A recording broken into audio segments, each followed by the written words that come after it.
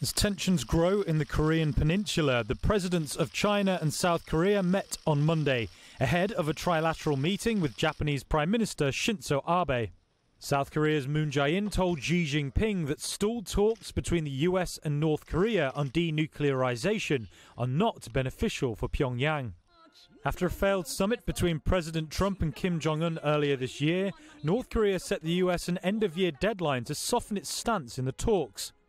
The North has shared few details on what exactly will happen if it's missed.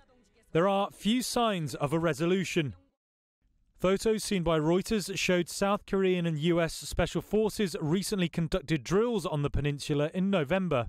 South Korean newspaper Chosun Ilbo reported the drills were intended to simulate the capture of North Korean executives. The North has also conducted recent weapons tests and waged a war of words with President Trump.